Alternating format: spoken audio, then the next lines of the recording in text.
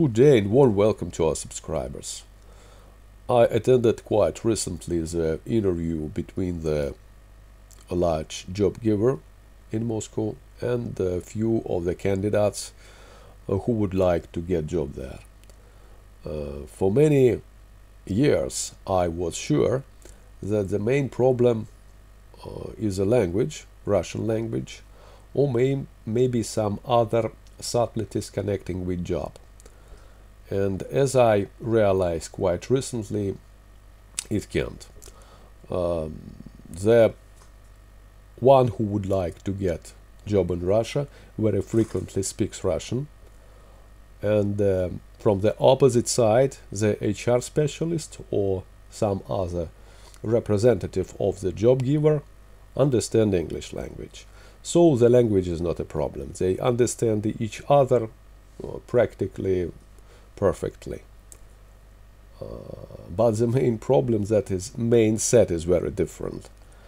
The experience when they started discussing the conditions of work and the questions with documentary formalities, the list of responsibilities, of mutual responsibilities, they understand each other not very well.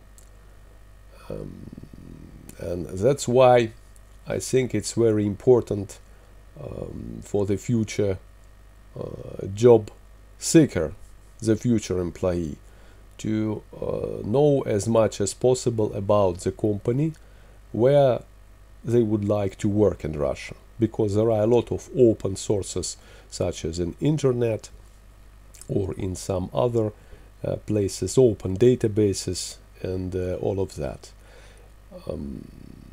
Our company quite frequently help large job givers company in Moscow and St. Petersburg to invite foreigners and to make all the paperwork to get legal invitation for the work documents, the work permits, and all of it documentary formalities. Only very large international companies situated in Moscow, in Russia, understand quite well how to deal with these documents. And if the company didn't have any contacts with foreigner employees, they don't understand how to deal with these documents, and they invite me or some of from our legal company to help them.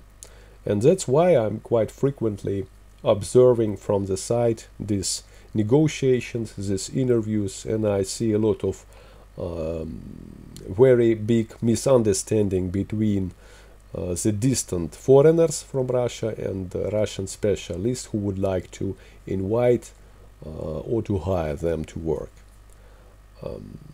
To understand this phenomena, we can step back a little, and you must understand that approximately 20 years ago, when it was a Soviet Union, there are a lot of historical predominates here, and a